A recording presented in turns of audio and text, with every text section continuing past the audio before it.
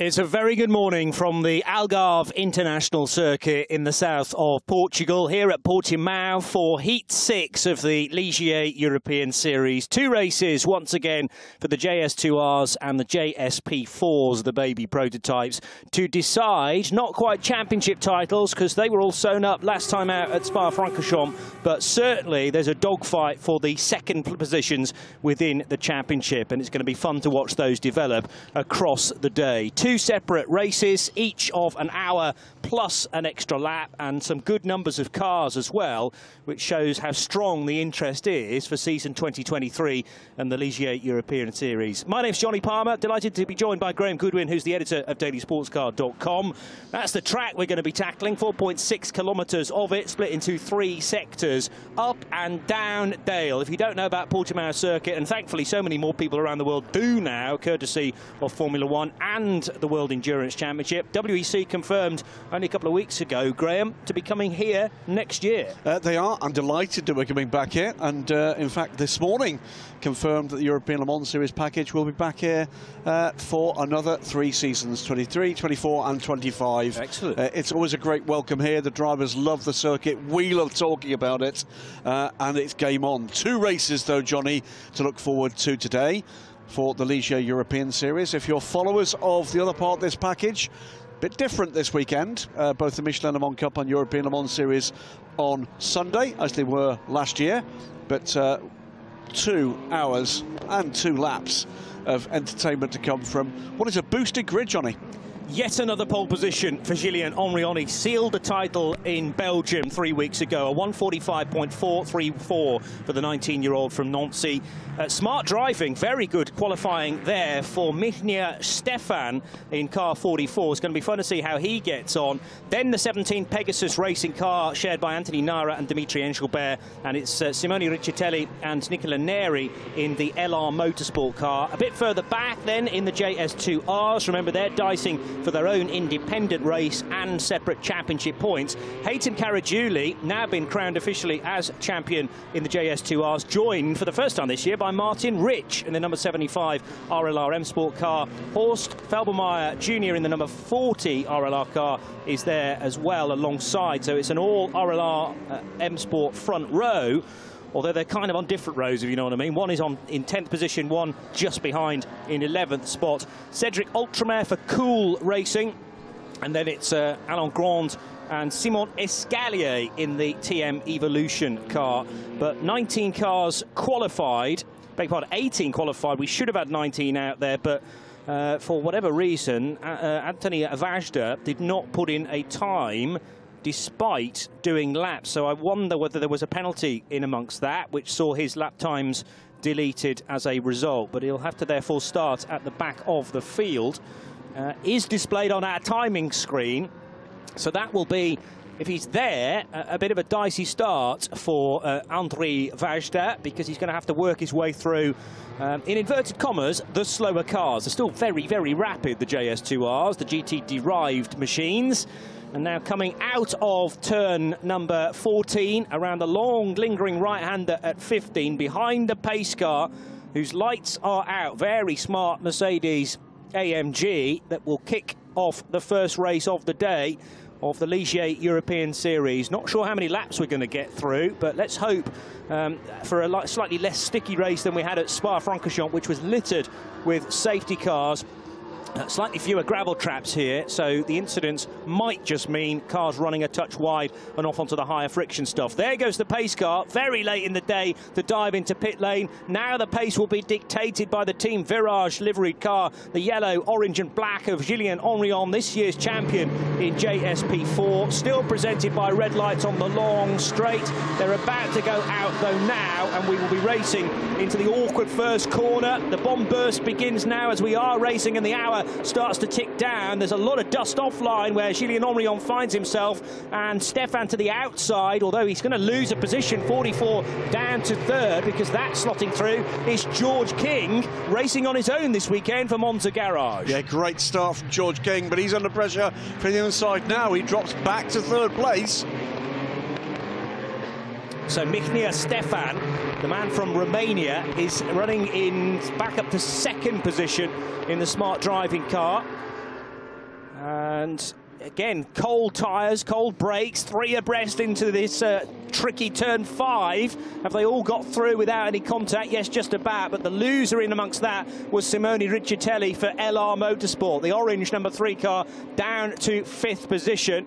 And now the fight back on again between, well, Dimitri Engelbert, who was the big winner down at turn 5, up to 3rd place in the blue of Pegasus Racing. Yeah, Henrion away at the front here, but battling away in the mid-pack here with the JSP4s, and there's much the same going on behind, by the way, with the JS2Rs. We'll get to those in due course. We'll also talk, Johnny, as we get this race, deeper into this race, is about some key changes coming for next year.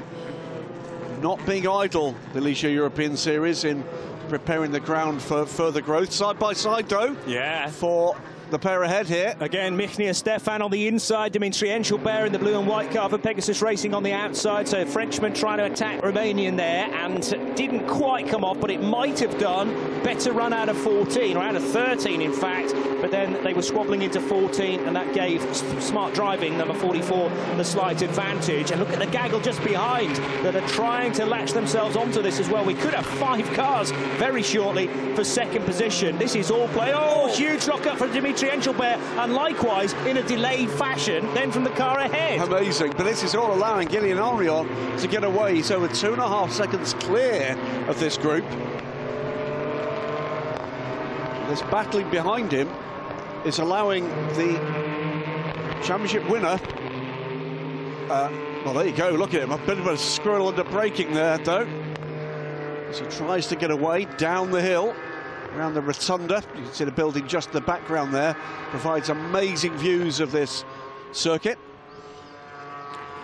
So if you don't know much about Michnia Stefan, he's 25 years old from Targa Vista in Romania, but this is his first action of the season in the Ligier European Series, and he's been out of motorsport, top line motorsport, for a few years in fact, but he doesn't show on the timing screen because he's popped up very quickly into 2nd position in the qualifying yesterday and is holding Dimitri Engelbert off for the time being. The man out front starting to set purple sector times. Yes, this is the first flying lap, so we would expect quicker lap, obviously, on lap 2 compared to the rolling start of 1. But it is Henrion lighting the screens up and very much enjoying nearly a 4-second advantage. As again, Engelbert nibbling on the back of the Smart Driving car. Yeah, beginning to look a little bit frustrated, isn't he? Very defensive drive for the Romanian driver ahead. Engelbert, we know, is quick, cannot get by, and is watching from an increasing distance as Henrion disappears off. There he goes now, way past line. They all both go way wide, and there is going to be, I think, race control taking interest there. But 4 seconds to the good now, Henrion, on this battle. Haytham Caragiuli leading in the JS2Rs. He has a 55-point lead, championship lead coming into this round, with only 50 points left on the table. So confirmed, in fact, at Spa as the championship winner. And Fabien Delaplace for ZTF Performance looking to try and stay with him. There's only about a second between them. This is further behind the JSP4s, but remember, a separate podium for the 2Rs and individual championship points as well. Blue car, number 40, is Horst Felix Felbermayr in the RLRM Sport car, having a good dice with Simon Escalier in the 11 machine. Remember, not just changes for class, by the way. The other thing reinforced in the announcements for the shape of the 2023 championship, Johnny, is a recommitment from Ligier to this astonishing prize fund. Yes. Because we are going to see Gillian Henrion with the opportunity to step up as the championship winner. A bit of a moment there for Caragiuli, I thought. Car just getting a little bit loose on the braking. He'll be able to, with a pretty much fully funded effort in the Michelin Le Mans Cup aboard a Ligier P3, Haytham Caragiuli's prize will be a funded drive and a JSP4 next year if he chooses to stay with the Ligier European Series. All told, €250,000 of prize value in this series. Yeah, so and it will continue for a further year. Indeed, yeah, exactly the same prize money as it was this year, heading into 2023, which I'm sure will be very, very attractive to those wanting to get involved in the Ligier European Series, because what it does is you the perfect start off into ACO rules racing, and then if you do well in your first year, you get a massive foot up for the next level of motorsport. Whether you're in JS2R, that'll help you with JSP4 the following season. If you're in the baby prototypes this year, then into Le Mans Cup you might go. And Dimitri Engelbert has experience there as well. Was there almost a touch running into turn 3? Again. Oh, there was a touch there. There was quite a biff there, and that's allowing George King to close the gap on this pair as well. So it's now a 3-car battle. Contact there, again to the inside. And this is Engelbert, massively on the defensive. Can he hold George King back? Again. Another tap. And George King, well, kind of flustered out of that, you might say. Forceful driving from Dimitri Engelbert, who's right across the track once again, realising that George King might get a good exit coming out of 5, and now King is potentially being the hunted driver by Nathan Biel. In the next car in the sequence, Biel up the inside, green door mirrors for M Racing, and look out for the LR Motorsport car of Simone Riccitelli as well, trying to pick off George King. That would be brave to the outside of turn 9, can't make it work. Well, excitement galore in 2 or 3 corners there. It's going to continue like this for the next 53 minutes and the lap. JSP4 coming alight, and that all started with a bit of a lunge from Dimitri Engelbert up the inside into turn 3, and that continued. That had a ripple effect down through that pack, Johnny, that lasted for a further 3 or 4 corners. Michnia Stefan, new to these cars. By the way, Michnia, his first name, so there's a slight glitch on our timing systems this weekend. He's new to the championship, but he's not called Stefan. Stefan is the family name. And Michnia clearly having to just adjust very slightly, and the odd mistake is creeping in, and that's what's allowing Dimitri Engelbert a sniff. But then when that doesn't work, he's got 3 cars right on his boot lid, also trying to take the Pegasus Racing's place. So really good fighting, and this, I think, a precursor of what we might be looking forward to for next year as well. Haytham Caragiuli under pressure. He is, because the fastest car in JS2R is actually right behind him. Fabien Delaplace with the purple icon next to his name, although Caragiuli snatches that back again as they cross the line once more. RLRM Sport ahead of CTF. Yep, the 69 car changed livery as well as driver lineup this weekend. Has been an all black car, but Delaplace looking for the inside line into turn 1. Wait and see whether or not that's worked. Gillian Henrion is just driving away here. He's 7.5 seconds clear now of that second place battle.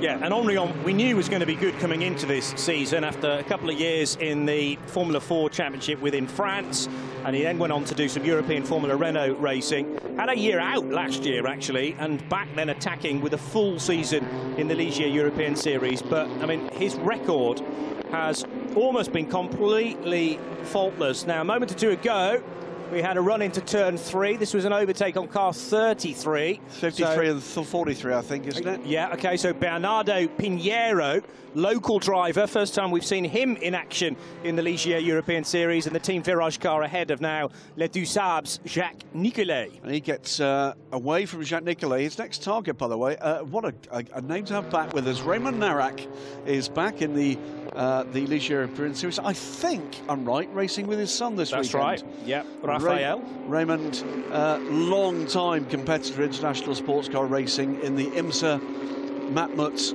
Porsches, operated by his company in Rouen, as I remember.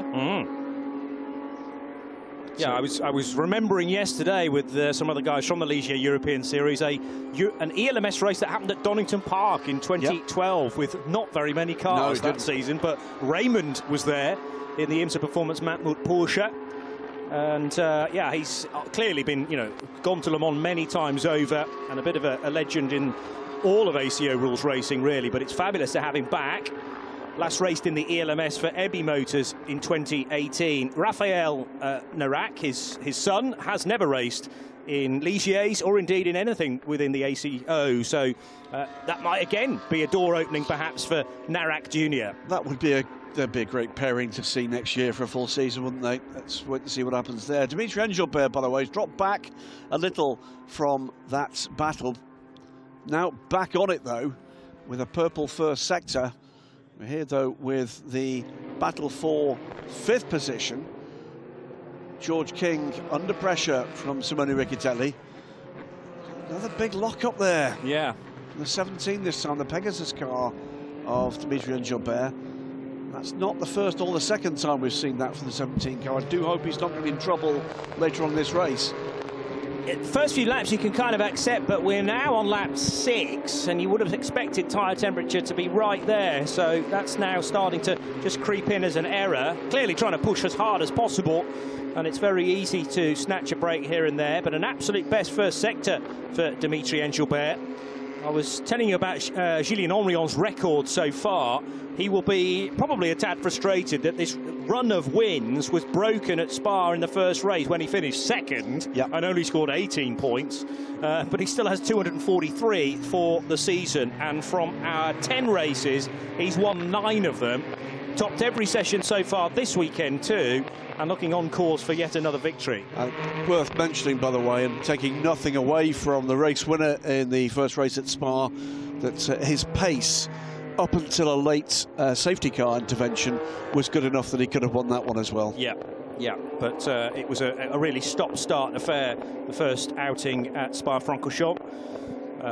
A wet but drying track, I seem to remember, very tricky to judge, and cars off in the gravel several times over, which meant that we never got the flow, and Henrion missed out on the opportunity. But a good win for Nathan Biel, nevertheless. Biel currently 4th behind Dimitri Engelbert. Now we're focusing again on a fight between a couple of cars in the JS2Rs. This is Horst Felix Felbermayr of the Felbermayr dynasty, so 3rd generation racer, up ahead of Simon Escalier, who's not raced in this championship before, but we did see last year in the Le Mans Cup, I think it was, with Arbret's competition.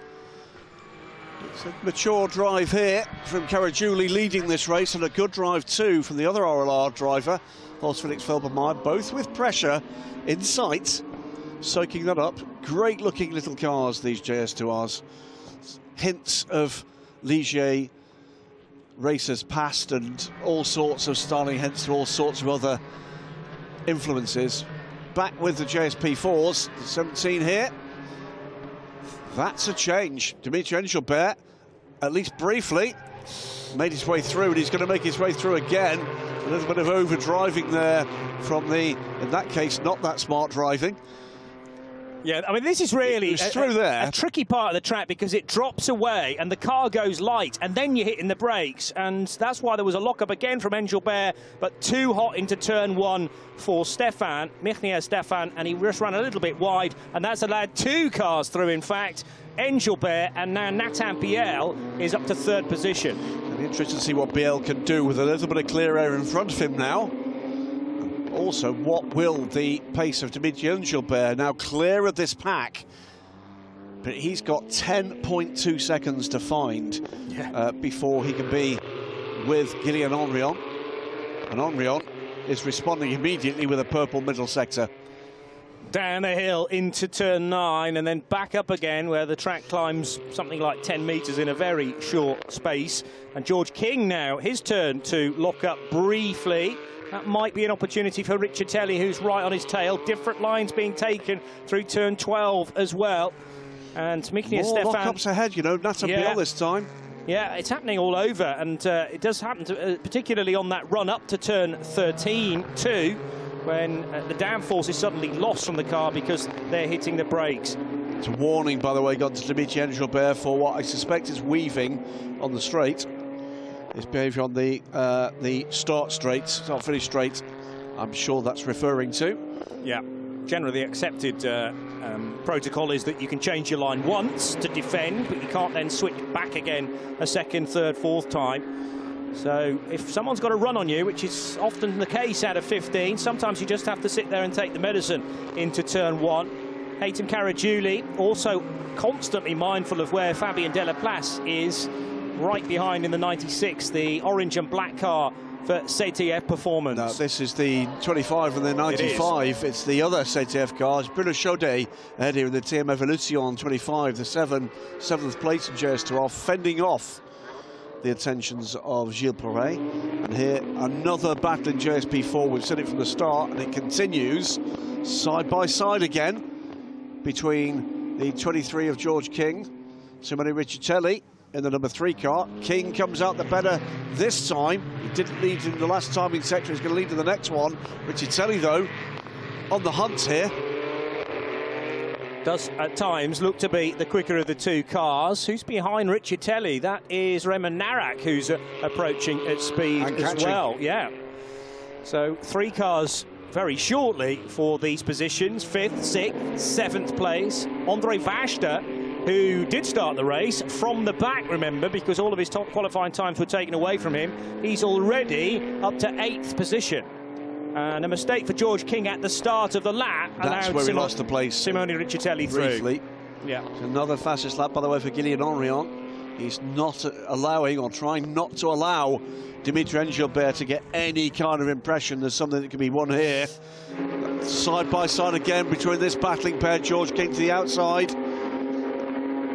Had to cope with quite a bump on the high side of turn 15, but he dealt with it well. Now George in 2 minds as to when he pulls across the nose of the LR Motorsport car. Clearly wants to avoid contact at all costs, but the 50 machine right behind of Raymond Narak for La Douce Arbe. He's lost none of his speed, or indeed spotting an opportunity, because as these 2 squabble, they're slowing each other down, and Narak now right in the game for 5th position. Yeah, George King with a warning flag now for abusing track limits.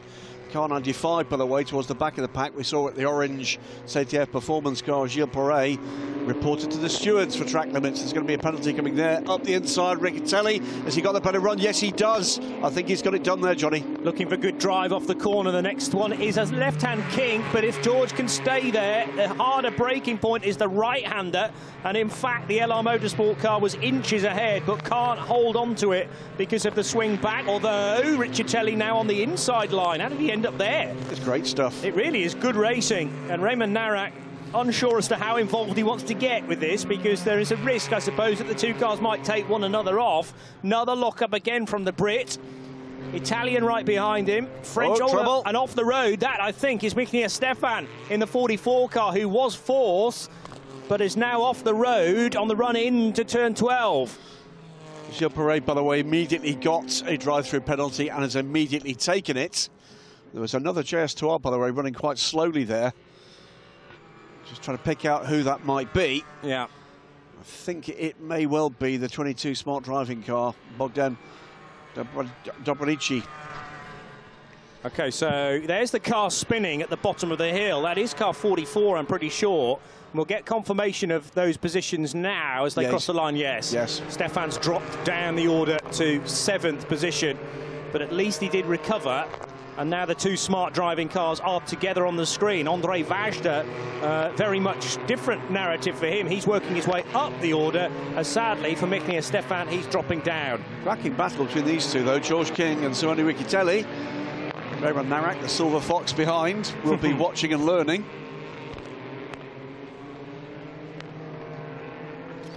Car 23 this time. It is George King. Will be getting a drive-through penalty, I've no doubt. Reported to the drivers for abusing track... the stewards for abusing track limits. And almost inevitably, a drive-through is going to follow. Yeah, so we will wait for further messages to the bottom of our screen in a moment or two. Now playing the traffic beautifully as they're lapping the 95 of Gilles Perret, who's just been into the pits.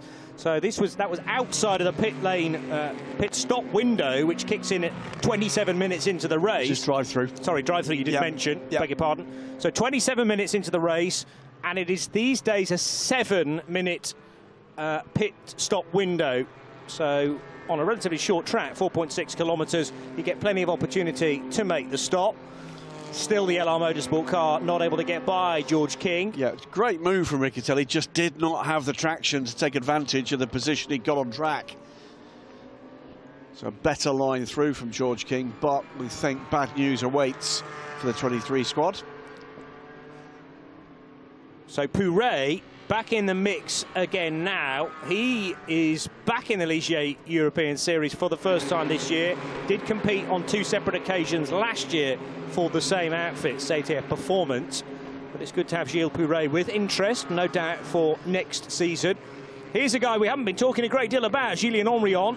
In the respect of him lighting up the screens, we certainly have, because he's just done another fastest lap of the race and is virtually 13 seconds clear of the rest. Yeah, first man into the 145s, 145.945 last time around, compares to 147.3 from Dimitri Angelbert, who managed one lap where he closed at 2 or 3 tenths. But other than that, it has been a tail, Johnny, of Julien Henrion continuing to stretch away the advantage in the number 16 car. It's a powerhouse display from him. Yeah, and another big lock-up. Huge lock-up this time for George King. So again, if that's certainly slowing him down, but it will also potentially come back to bite him later on in the race. A flat spot is only going to get worse, and the problem is every time you hit the brakes hard, the tyre finds that flat spot again and just continues to eat away at that particular chunk of rubber. Swinging their way through turn 12, and still Riccitelli not quite close enough to take full advantage of these mistakes from George King. George racing on his own this weekend for the first time this season. Has been sharing with Ronnie Valori, hasn't he, That's for right. most of the year? Indeed, and for whatever reason, Raymond Narak has just dropped back a little bit. It's a little bit of traffic. He just took his time getting through that lapped JS2R. Interested to see whether or not he can close that gap. His pace pretty good. So over the line they will go, and in the far distance there is Mitnia Stefan, who is trying to gain some of these places back again. André Vajda, by the way, is back in 8th place, having started from the back of the grid, is making progress on more or less everybody. He's quicker than this pair at the moment. There is a gap, something like, what, 10 seconds back to Vajda, but he's taking chunks of time out of this and could well become a factor here. Yeah, he's a quick driver, as a lot of the smart driving contestants are. I was asking Elsa Nicolae yesterday, who's your talent scout in Romania? Because there's constantly new drivers coming from that part of the world. It's basically smart driving, who are the Ligier representatives in that country, as George King locks up again. And they are constantly on the lookout for drivers maybe returning to motorsport after a period of time out, or brand new raw silver-rated drivers as well. And we've had plenty of them this season. Well, it's great to see. I wouldn't say a new nation, but a nation we don't traditionally see in European level competition, coming outside the national and regional borders and having a crack on the international scene.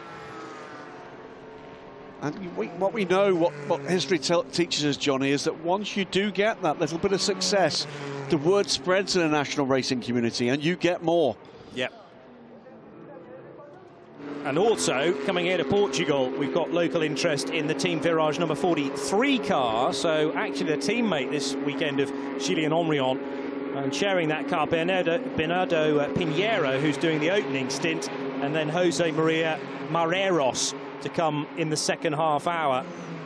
Still no difference in the gap between third and fourth in JS2R. This is still Horst Felix Felbermayr in the blue Felbermayr colours for RLR, ahead of Simon Escalier for TM Evolution. Yeah, that's Ligier really does suit those fantastic heritage Felbermayr colours. They've done a great job of the way they've highlighted that livery with it. It's a credit to its history. And it is a livery beloved of endurance racing fans around the world. Another warning flag, this time for Pinheiro, Bernardo Screech of tyres somewhere. Yeah, we've had plenty of that so far. Tortured Michelin rubber. Julien Henrion still with the fastest lap of the race, a 1:45.945. He did that a couple of laps ago. We're working lap 14 and nearly 25 minutes into this race. So another couple of minutes and the pit lane will be officially open for one mandatory stop, and that will be dictated by time. Remember, extra time added to drivers that are either a silver-silver combination or indeed just a solo silver driver, as is the case for Julien Henrion. So that will hold him back a touch, and therefore there'll be more work to do in the closing half an hour. Worth, by the way, looking into any kind of online resources you've got, including the Ligier European Series website, which has all sorts of helpful information. 2 new classes next year coming, Johnny, for the Ligier European Series, and with an emphasis towards AM drivers. There's be a Pro-Am class and an AM-only class. They will race for their own class honours. The silver drivers and a silver solo driver will continue to be welcomed, but will be contesting the overall championship only. So all sorts of real new options for competitive talent, developing talent, to come in and have a play here as the battling 2 JSP4s deal with another of the JS2Rs in traffic. Yeah, I would point you to the Ligier European Series social media. They have a Twitter page, for instance, as now the LR Motorsport car has a long look at the inside, but Riccitelli thinks better of that in that moment in isolation. What's his drive like off turn 5? Not quite as good as George King. Well, even Stevens, really. But if you go to Twitter and then to /Ligier Euro Series, without the S on the end, there's a tweet from the 13th of October which actually details the extra classes we will have in both JSP4 and JS2R next year. And there's, in Pro-Am, there's a chance for the first time to have some gold-rated drivers Absolutely right. in the championship, which really excites me. You have to be accompanied by a bronze, which is fair enough, but, you know... And there's no doubt a gold will be serving a much longer pit stop penalty as a result of that. Yeah. But it adds another element to this championship, doesn't it? Yeah. And they're constantly been thinking about what the marketplace is looking for. And there's all sorts of pluses here. Cracking cars, they race very well. I can't think, Johnny Palmer, of a cheaper way for anybody in motorsport to race on the full Le Mans circuit.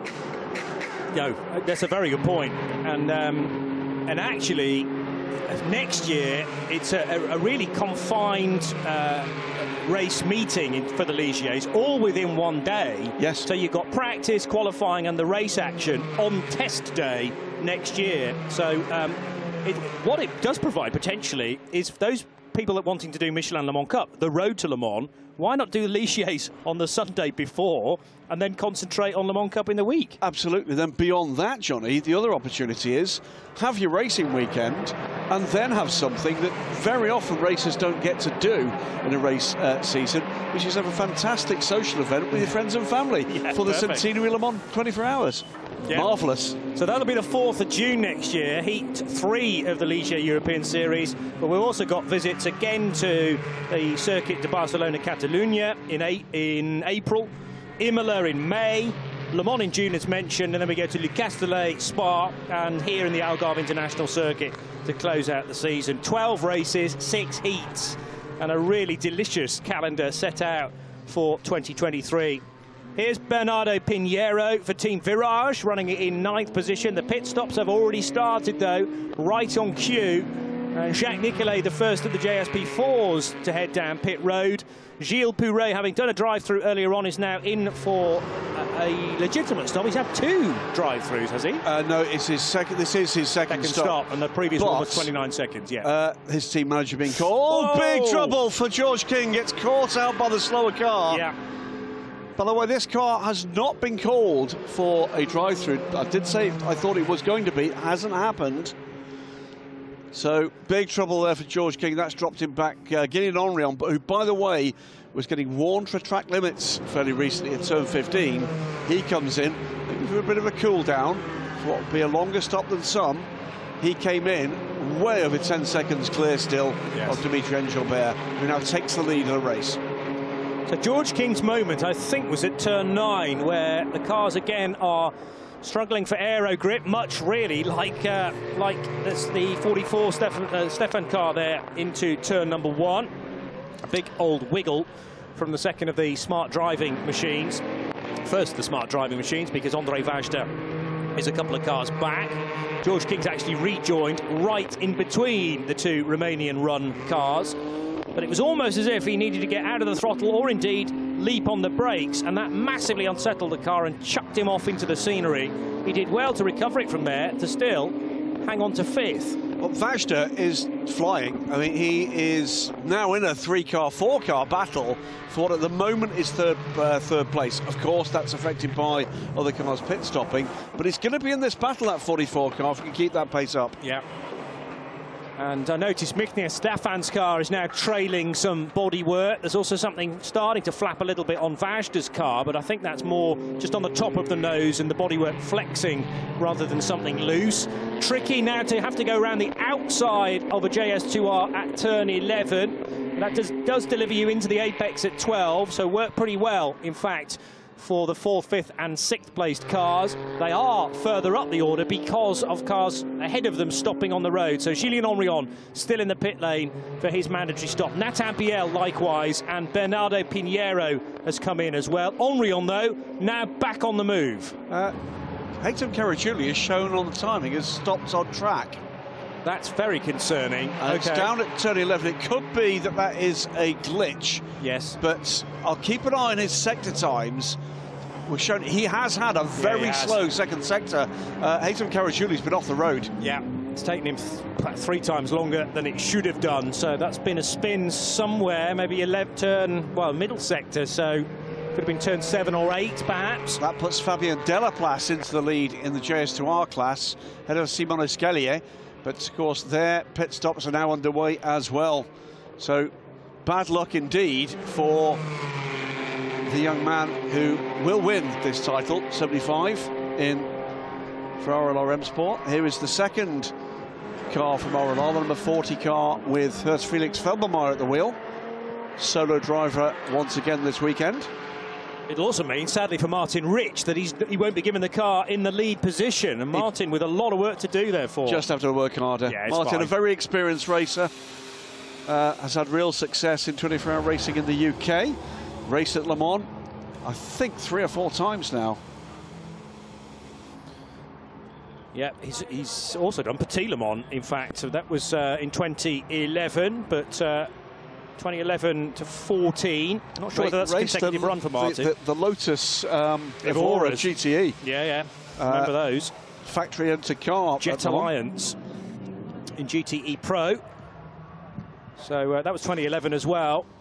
But great to have Martin back. And again, perhaps a plan to fully invest some time in the championship for next year. Well, he had half a season in Michelin Le Mans Cup with a season shared with Simon Butler, the racing reverend, who's here this weekend for another part of his efforts with the RLR team. But yeah, be interested to find out what Martin plans to do coming into 2023. Pit stop still underway on pit lane now. Simone Riccitelli comes in from the lead, in fact. So this will take just a few minutes to settle into what is going to be the order to the flag, Johnny, or the order in terms of the fight to the flag.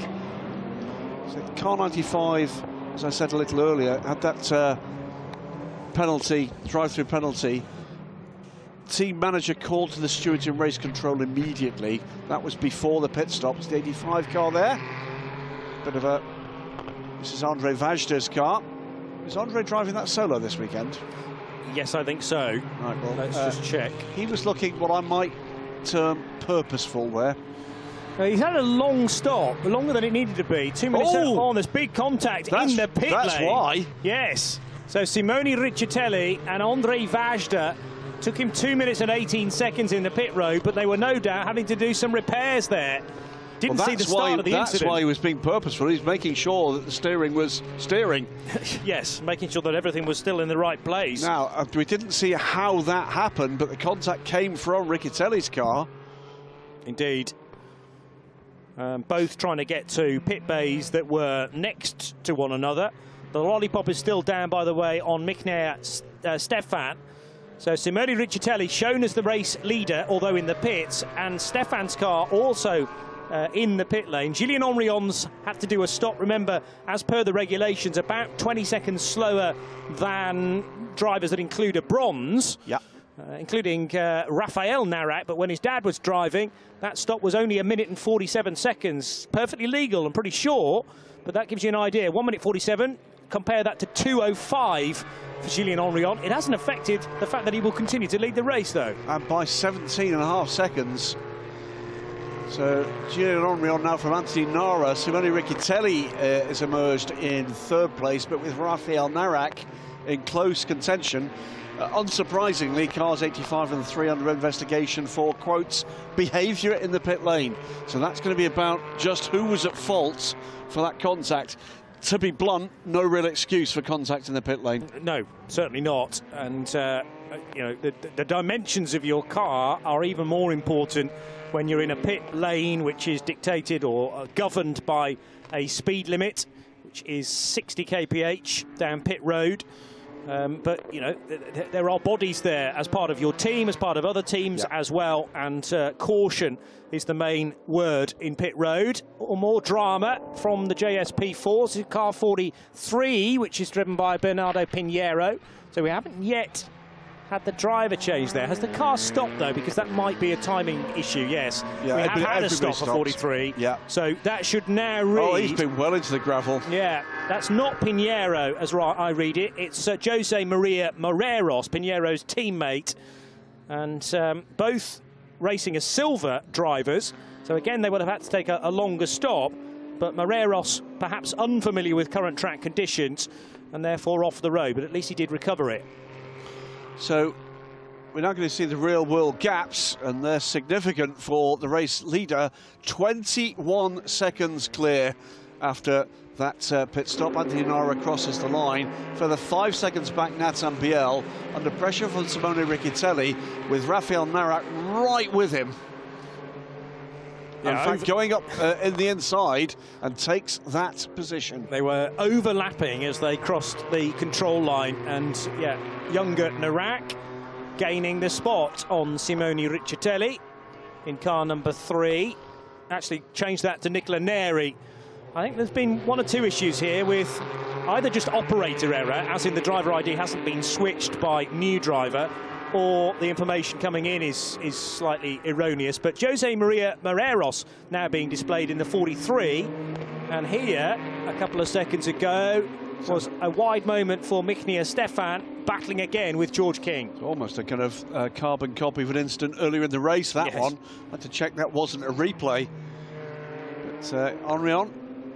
So it's the Team Virage car from Pegasus Racing, Nathan Biel's Zen Racing car.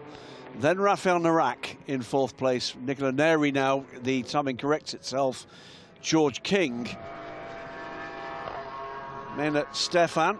Andre Vajda down in 8th place. More squealer tyres, and that's one of the CTF performance cars going round at turn number 3. That's the trouble number 95 car. Yeah, Gilles Pouret in the 95, and that is correct because Pouret doing all of the driving today.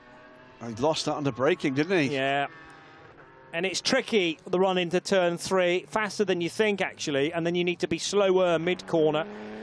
But just overcooked it very slightly, and that's certainly not going to help the tyre wear in the remaining 22 minutes, plus the extra lap. The way that works is we run the clock down to 0. The first time the cars cross the line with the clock at 0, then they effectively get the last lap board.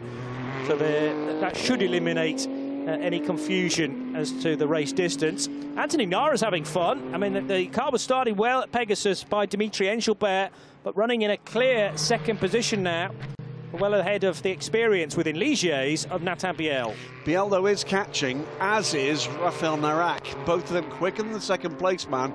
Nowhere close, though, at the moment to the pace of Gillian Henry on. He's in the 145s. No one else better than the 147 at the moment. The lead is going up and up. This looks like a victory tour. Well, I do think that the events at Spa in the first race will have left a bitter taste in Gillian Henryon's mouth. You know, to have a win every single time in all 12 races would have been quite a feat, but it might be that is just the one thing will be the blot on the copybook. This was a couple of laps ago between Stefan and King.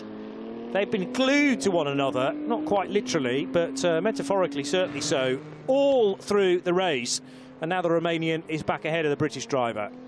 I would say, by the way, Haytham Caragiuli's car is still on pit lane, so whatever caused that off, I think, may have shortened their race. Yeah, that's a real shame, particularly for Martin Rich. There is another race later on today, though, which will hopefully see him with some action. He may well start the car, in fact, for race 2 and hand it over to Haytham at half distance.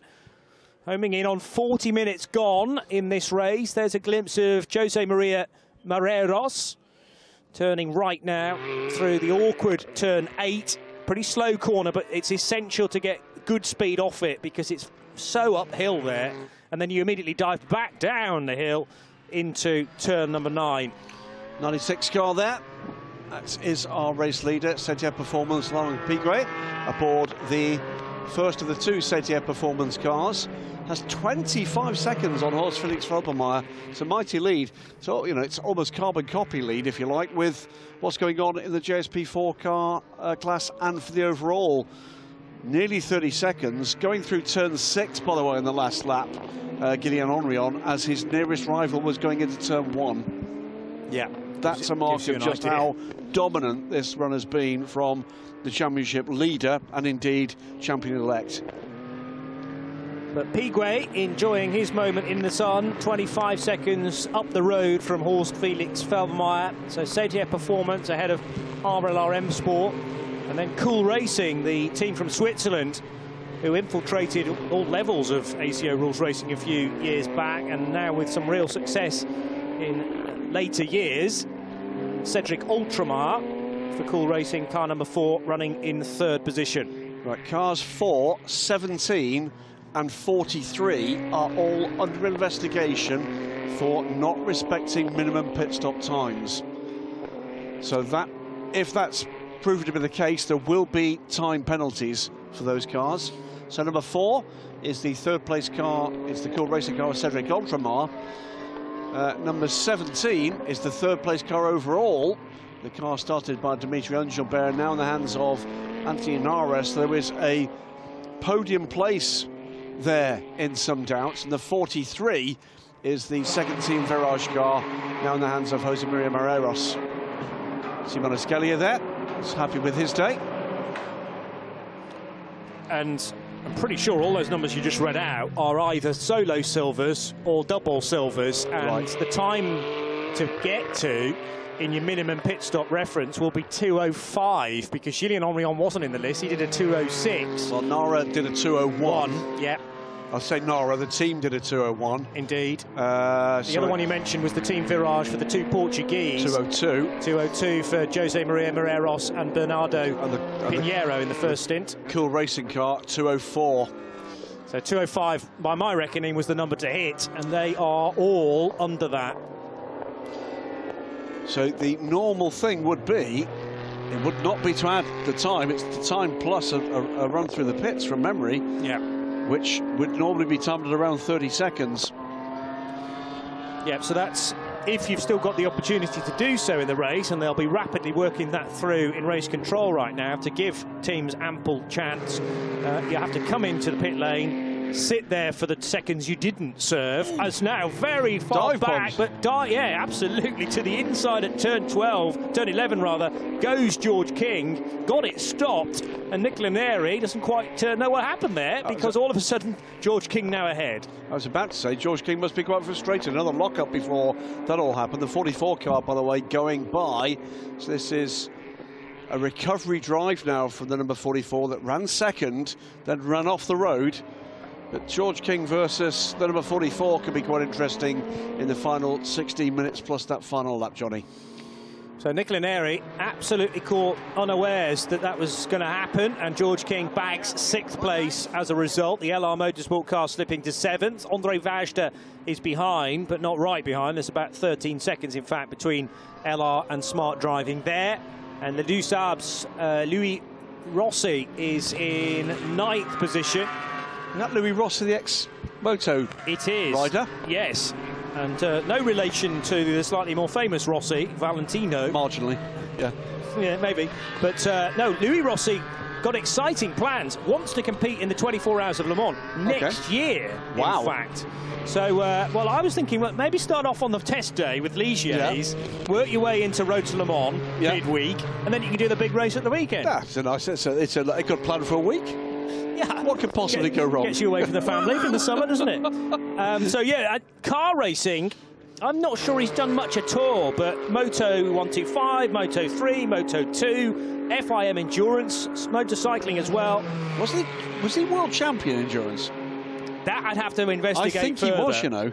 He's also, crucially, talking about the 24 hours, from Le Mans.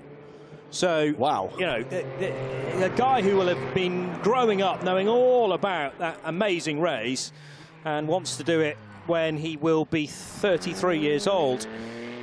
So, yeah, it's going to be really fun to find out whether he can get there and fulfill his dream, particularly, of course, in the centenary year as well. Absolutely right. Well, good luck to you, sir. Meantime, under 15 minutes to go now. But the battle's still underway here. Pegasus Racing, well, they disarm. Is Rafael Narak finding pace in this car. Good lap times coming for the young man. And he is catching Anthony Nara, no doubt about it.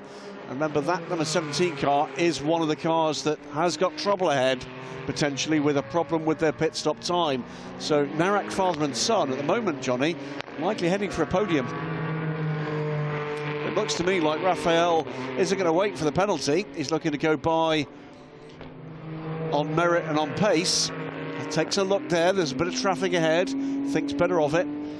No shortage of experience around the dinner table. You see Julian Schell from Pegasus Racing in the helmet there. Pegasus Racing with history, not just in the European Le Mans Series, but also in the FI World Endurance Championship and at Le Mans, in a variety of machinery. Remember, some years ago, a one-off appearance in the rain at Shanghai. Yes. And Alex Brundle coming back from illness. Had about a year out, hadn't he?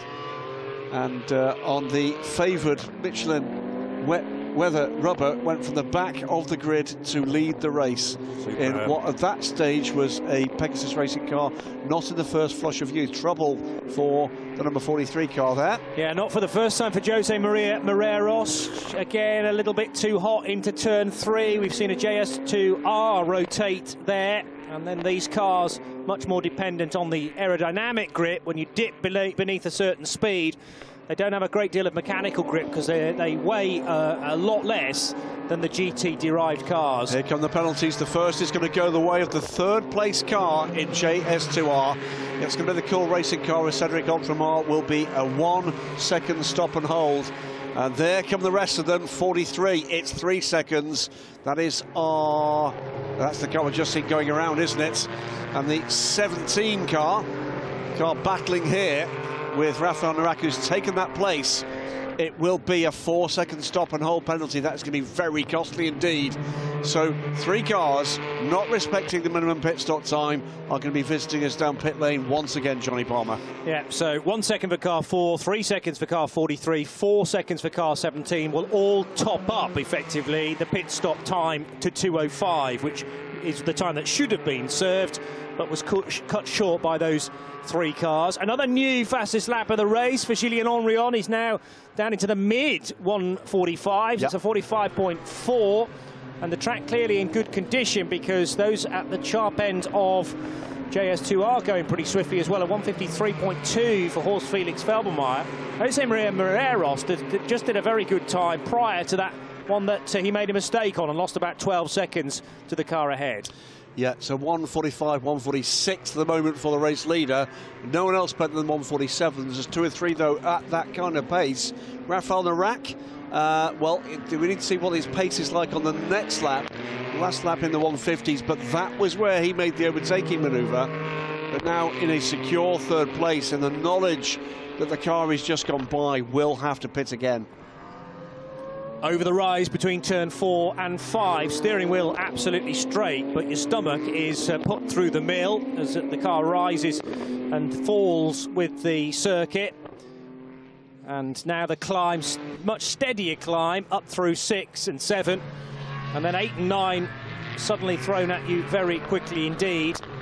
Exit at turn 8, though, is so important, as mentioned, looking to try and get the slingshot out of there, up the hill, and then down the dip into 9. This is the exit at turn 11, though, for car 69 from the JS2R category, driven by Laurent Millara in the M Racing squad. And heading for a podium with the penalty for the car ahead. So So Laurent Millara at the moment 11 seconds back from Cedric Altremar, but Altremar, of course, is one of the drivers that must pit again. So Millara has had podium finishes this year, but only won second place. He should inherit third now with Cedric Altremar into pit lane to serve the extra time. Interesting battle here. This is a three-car battle for fourth. Pegasus Racing car that leads this group is one of those three cars that must stop. But behind Anthony Nara, Menia Stefan and George King, both looking racy. The number 44 car taking a look up the inside. At this stage, you've got to say, sensibly, the Pegasus Racing man really should let them go. He by now should know the penalty's coming. Up the inside goes the 44. George King looks to do the same. Can't do it there. So 44 now in the hands of Menia Stefan is heading off in pursuit of Rafael Narak and a podium slot. Interesting, actually, talking about Laurent Millara. He is second in the championship coming into these races on 112, but only 3 points back. The combination of Fabien Delaplace and Laurent Piquet, who are looking like they will win the race. So that's important points, outscoring Laurent Millara. You get 25 for a win, 15 for second place. So a 3-point deficit becomes a 7-point advantage going into the final race of the year. Haytham Caragiuli not going to score in this, which is exactly what happened, unfortunately, for him at Spa when he ended up in the gravel trap. Yep. Yeah. And at Le Mans he had a drama in the second race there as well. 0 makes its penalty pit stop. Anthony Nara dropping rapidly down the order as a result. Cedric Altremar has done the same. That's dropped him, of course, out of the top three. So waiting for, it's the 43 that's not made that stop, isn't it? Still. Pit stop car 23 now under investigation. That's George King. Yes, and George making that stop. Well, did he do it in the sufficient in the correct pit window? We don't have reference to that post the event. He did it 2:06 though. Drive up the inside, and that's the move for third place. Yeah. So Menia Stefan on Rafael Narak, and George King is in this game as well. But with the black cloud ahead, hovering above his head. Rafael Narak struggling here. Yeah, so George King to the inside and relatively easily getting by Narak. Has he got a slow puncture perhaps up to the number 50 Ledoux Saab car? Because all of a sudden his straight line speed has disappeared when he's looked very, very strong, having taken over from Dad Raymond. This is Guillaume Henrion making his way past the 22 car. And contact. Yeah, a little bit of a tap for his money there, which will have, I'm sure, alarmed Julien Henrion briefly. 7 minutes to go. Further potential dramas. Car 85. That is Andre Vajda. Wonder if that is the team manager being called to the stewards in race control. Wonder if that was the incident in pit lane. Yeah, almost certainly. The contact between LR Motorsport and Smart Driving. So Anthony Nara rejoining the race, having again served the extra time that was not done in the mandatory stop, rejoining in 8th position in the number 17 Pegasus Racing car. So Nathan Biel up to second now for M Racing, and Menia Stefan in his first Ligier European Series race on course for a podium in number 44. There's a change potentially. Yes, no, yes, no. Louis Rossi, the former motorcycle star, racing star, had a long look at the inside of Anthony Nara, not quite close enough. Yes, Nara coming out after that penalty pit stop for a short mandatory pit stop. But this will give Rossi a little bit of an opportunity to get a bit racy. No shortage of bravery for anybody that races on two wheels. No, of course not.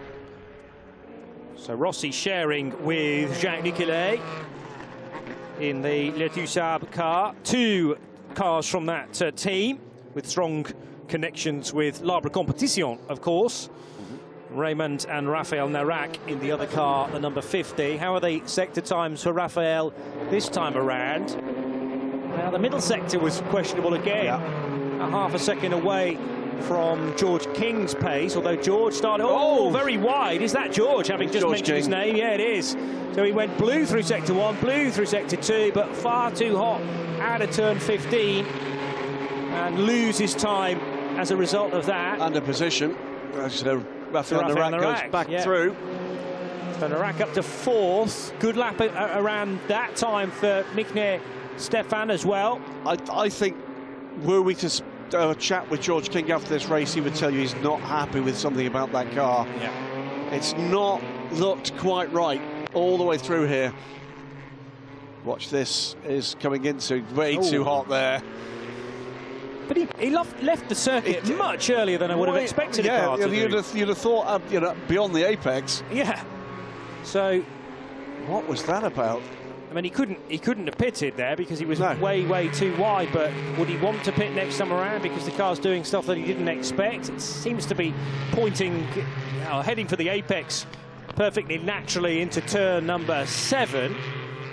So, I don't know, maybe you just got a bit too wide out in the dirt and then you just can't recover it from that point. Keeping an eye, by the way, on the 3rd place car here. Minaya gets a warning. Stefan, isn't it? Sorry. Gets a warning for track limits in the 44 car. But he is catching 2nd place, hand over fist, 4 seconds quicker. The gap is 10 seconds. We've got 4 minutes plus the lap left. If he can maintain that pace, it could be very close to 2nd place at the end of this race. Yeah, well spotted, and Michne Stefan was very good in qualifying to bag a front row start alongside the more experienced in these cars, Julien Henrion. Different lines being used again by George King, although tucks it neatly into the apex this time around at 15-ish. Runs a touch wider than the car ahead of him, Rafael Narak.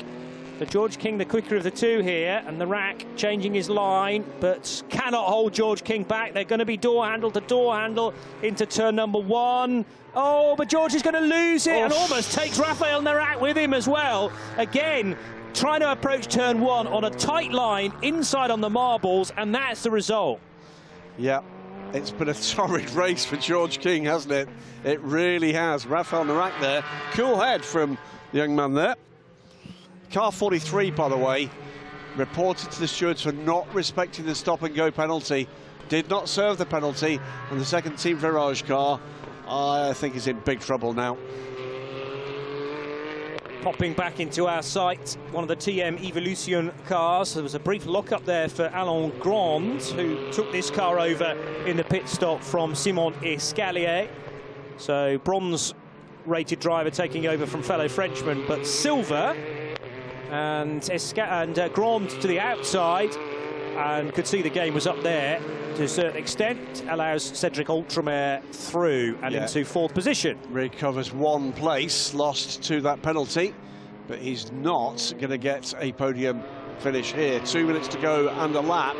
The gap up front for Julien Henrion only has 45.5 seconds. Peerless stuff from him. Yeah, north of 30 laps now for Julien Henrion. Barely put a wheel wrong, having to deal with some traffic now with the JS2R. But does that very professionally indeed. Well, here's the reality of this performance from Julien Henrion. You're quite right, just over 30 laps. On average across the whole race, 1.5 seconds a lap faster than anybody else. Yeah, OK. That's good division in your head there, Graham. I'm impressed with that this early in the morning, but no, it only really gets worse. Yeah, strike while the iron's hot, eh? But yeah, that is quite a stat to be able to be that consistent as well, because we talk all the time. It's all very well being quick on 1 or 2 laps, but can you produce it over an hour, over a 2-hour stint? And Julien Henrion, still only 19 years old, seems like he could be the real deal. I can tell you, I mean, I spotted through that race 1 lap, and only one, where Dimitri Gilbert was quicker than Julien Henrion. It was by something like 300ths of a second. Yeah. Here's the 95 car, so this has been the troubled Setier performance duo. Gilles Pouret working his way through the first sequence of corners. The 96 machine, much better place for Laurent Biquet, and remember, they are battling for 2nd in the championship with Laurent Millara, and set to outscore Millara for M Racing by 10 points. Yep. So that will swing the pendulum very much in the favour of the CTF Performance duo. I reckon it'll be a 7-point leadership heading into the final race of the year. We don't have extra points for pole position or fastest lap to complicate matters. It is simply race results that glean you points. 25 for a win, 18 for second, 15 for third, etc. Yeah. Clock is about to run down, and with the 16 car down at turn 8, that means the next lap will be the last lap for the overall leader, coming into a little bit of traffic as he comes round, but still positions to be made up here in a lap and a bit, if you like, for the runners there. Big slide there, though, for the CTF car. And that's the 95 again, That's isn't it? Poré. Tucked in behind Freddie Mononto. Yeah, looked like he was getting on to terms with him, but lost that ground with a big slide to the top of the hill. Lots of rise and fall here. Do love this circuit. It's a wonderful place, and delighted that we can be coming back here next year with the Ligiers and a longer-term contract being sealed for the European Le Mans Series as well, here at Algarve International Circuit. Yeah, I was talking to one of the local journalists, and he was asking me, why is it, as across the line to start the last lap now comes Guillaume Henrion. Crosses the line, by the way, 48 seconds to the good. It's a drive-through penalty, by the way, for car 85 for an unsafe release. That would have been the smart driving car. Andre Vajda, 6th overall. That will be, I'm sure, a time penalty now added to the end of the race. The question was, why are Formula One and the World Endurance Championship, and for that matter the European Le Mans Series, coming here? To which the answer is, because it's awesome. It's as simple as that. Yeah. It's a fantastic place. The people are so welcoming here. The climate is fantastic. It's a wonderful local area. It's a little isolated from the local towns. You need a car to get here. But the drivers love it. The teams love it. Facility's fantastic. And for a facility, Johnny, that over a decade ago, at the heart of the kind of the big financial bust, could have closed. It's quite staggering what's actually happened here. It's going to be a drive-through penalty for car 85 for an unsafe release, which is the Andre Vajda number 85 car. So that was the one that was just to be at fault. Yeah, involving the LR Motorsport machine. And Nathan Biel versus George King was an interesting one heading into this because Biel had a 50-point advantage for second in the championship. He really only needed to finish ahead of George King and will do that. So Nathan Biel should be confirmed, provisionally at least, as second in the championship. It's Louis Rossi looking for a position. I think he's going to get it because up ahead of them, off goes the JS2R. They're ahead of the race leader, who is going to take the win. Louis Rossi got the place there. Yeah. So Guillaume Henrion takes the win. And mighty advantage above the rest of them. So Guillaume Henrion yet to actually have the checkered flag icon next to his name on our screen. He has completed the race. He has completed the race. The checkered flag is confirmed at the bottom, and the battle that was immediately ahead of Guillaume, I think, will get another lap to continue their squabbling, because Guillaume Henrion was right behind them. Piquet takes the win in the number 96 car for CTF Performance and JS2R. Just waiting, by the way. We still don't know what the winning gap was. Yeah. Because of it's 50 seconds plus, I think it is. Easily. I mean, it was that. Here we go. We're now getting 48 actually, because he lifted off with the incident in front of him. But that was a magnificent display. 17, by the way, those positions have changed again. Rossi goes wide, gets on the mucky stuff. Yeah, there's a lot of junk offline there, which has built up through the course of a support race very early this morning, prior to the Ligiers, in fact, and now this hour-long race as well. Everybody else heading across the line. So Nathan Biel finishing second. He'll get 18 points for that. George King not driving with Ronnie Valori this weekend. He was 50 points back from Biel as they squabbled for second position in the championship. So it was a very unlikely scenario that would see George King bag second place on his own. And he's not quite managed it because of a really up and down affair for George King. Fast on certain laps, and then on others, unfortunately off the road, and far too often. George will be mightily frustrated with that. He finishes ahead of Nicola Neri for LR Motorsport. thought. Andre Vajda in the 85 car then next, and we're still waiting for Anthony Nara and Louis Rossi, who were right together at the start of the final racing lap, and they crossed the line with Nara just ahead of the Frenchman. Shouldn't miss, by the way, a fighting drive at the end there as Guillaume Henrion comes in quite correctly to receive the plaudits of his team and the other competitors. Fighting drive right at the end that almost brought Horst Felix Felbermayr into contention for the win.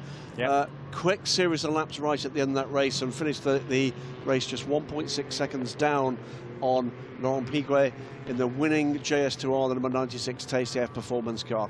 Cracking race. Great race there from Guillaume Henrion. There's lots of different ways you can approach a race when you've won the championship. He chose to do it as a victory tour, and that was spellbindingly quick, efficient, consistent, and very, very impressive. Yeah. And, well, you know, he's potentially advertising himself to teams that run Ligiers in the Michelin Le Mans Cup, because I'm not sure he's got a deal sorted yet for 2023, but there's 150,000 euros going his way as long as he sticks with ACO Rules Racing and, of course, the Ligier brand. This is what it means, though, to be winning in the JS2Rs, because that is Fabien Delaplace, I reckon, calling Laurent Piguet home. And crucially, now they have an advantage in the championship for second place. 34 laps done. The time difference has changed again, 50.5 seconds back to Nathan Biel in the 53 car, who will be sealed as second in the championship in the JSP4s. He finishes ahead on the road of Michnier Stefan and the two Naraks, Raymond and Raphael, and George King, after a eventful race, finishing in 5th for Monza Garage. CTF Performance take a victory in the number 96 car, and that positions them nicely in the championship with one more race to go. Laurent Piguet and Fabien Delaplace. Horst Felix Felbermayr circulating for a long time in 3rd, but finishes 2nd ahead of Laurent Millara for M Racing and Car 69. Cedric Ultramar in 4th, and sadly for Hatem Caragiuli, it was effectively retirement after the car, we think, spun somewhere in the 2nd sector. It limped back to the pit lane, but it was never to be seen again in the race, and sadly no chance to do any driving for Martin Rich. Fabulous conditions here at the Algarve International Circuit, as now we can take a look back at an hour worth of Ligier racing. It all began then with the track very dusty offline, and 4-5 abreast down into turn number 1, but Julien Henrion got a real ripper start.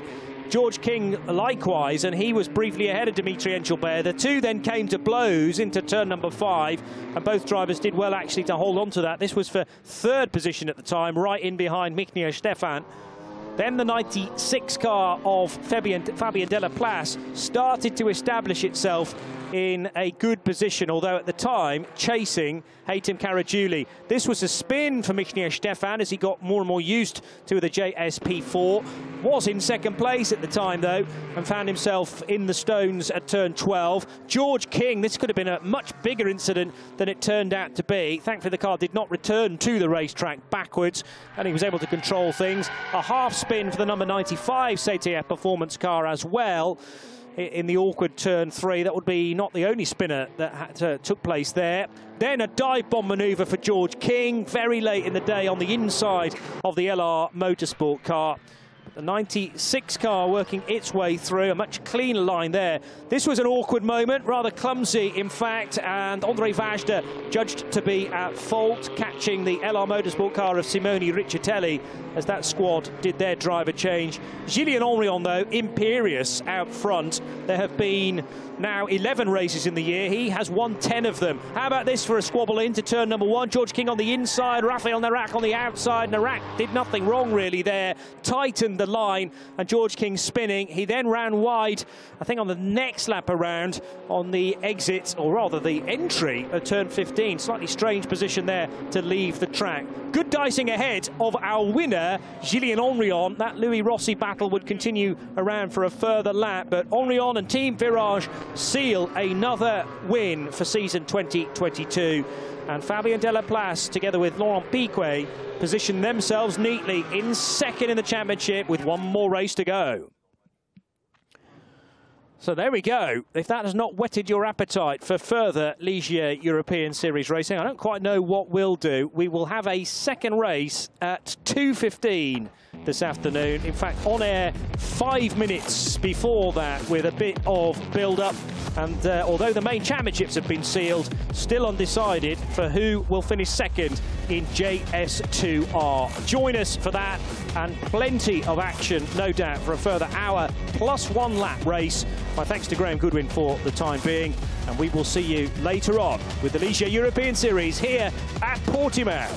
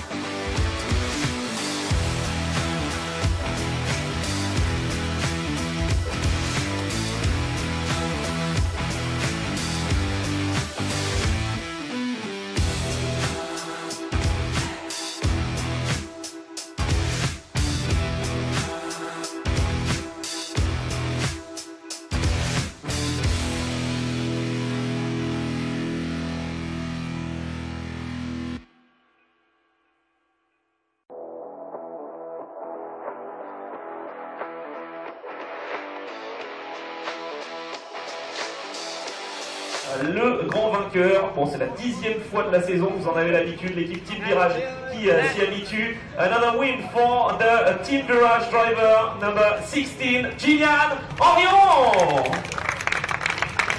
Félicitations. Ah oui, 10e victoire en 11 courses.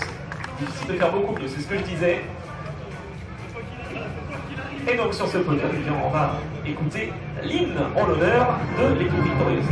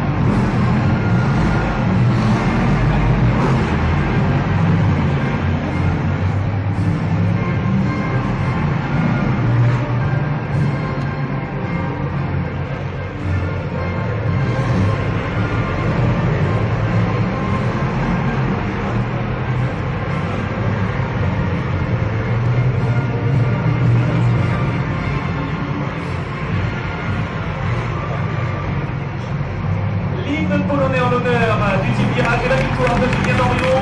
Bravo, superbe course. Les trophées, vous pouvez s'ouvrir les trophées, messieurs et dames d'ailleurs. Et oui, important la représentation donc, pour le Team Virage. Voilà, vous pouvez s'ouvrir les trophées. Regardez bien devant vous pour les photos. Est-ce que je demande de les regrouper? Est-ce que ça t'arrangerait pour les photos de regrouper les 3 pilotes sur la pilote marche? De regrouper? Allez, vous pouvez venir sur la pilote marche. You can come on the first place to have the souvenir and the picture after this first race here in Portimao on the start of the weekend.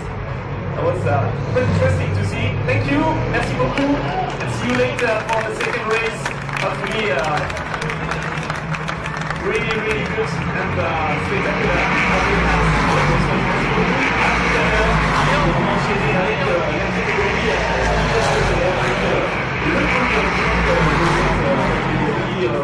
plutôt type GT, voilà comme on le disait, avec une bonne notation pour l'année prochaine. Nous allons que ce soit en GSP4 ou en GS2R avec 100 000 euros pour passer l'année suivante dans GSP4, ça sera bien avec la Ferrari d'ailleurs, et 150 000 euros pour passer en catégorie LMP3. Ça c'est bien de Gillian Henrion parce que là on peut célébrer avec la 10e victoire donc de cette saison pour le Team Virage. La catégorie GS2R, et on en parle justement avec la belle news pour le dire de la place de vice-champion. C'est chaud, c'est serré, mais en tout cas, tu es bien monté, tu nous as offert du spectacle. Laurent Pilara, 3e, bravo Laurent. Pour l'équipe M1C, alors il y a 7 points d'écart. 7 points d'écart entre Laurent et son adversaire. On va sur le plateau de Sport Team of Félix Feldermeyer. Deuxième place pour Félix Feldermeyer. Et la victoire, deuxième victoire de la saison. What a win for the French team. CDF Performance avec la voiture numéro 96, Laurent Piquet, Fabien de la place. Bravo messieurs. Ah, ça va être chaud pour la deuxième place entre Laurent Pilara, Laurent Piquet et Fabien de la place. Mais c'est ça qu'on aime justement pour la deuxième course. Eh bien, on va avoir du spectacle, la grande finale de cette saison 82 du European Series. Là, on est arrivé sur le là. On va évidemment écouter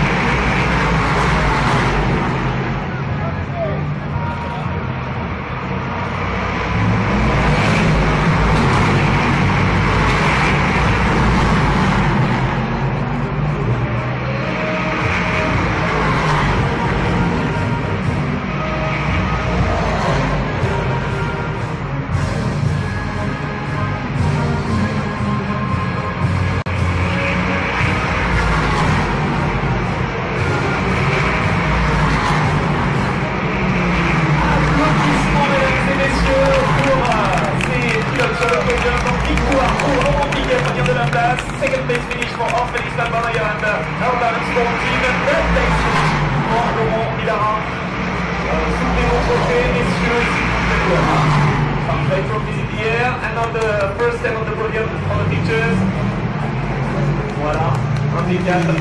Allez, nous allons faire beaucoup de spectacles, mais j'attends pas loin de la deuxième course.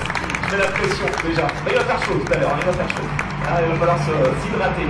Thank you very much, guys, and see you later for the second race of the weekend, the last race of the season.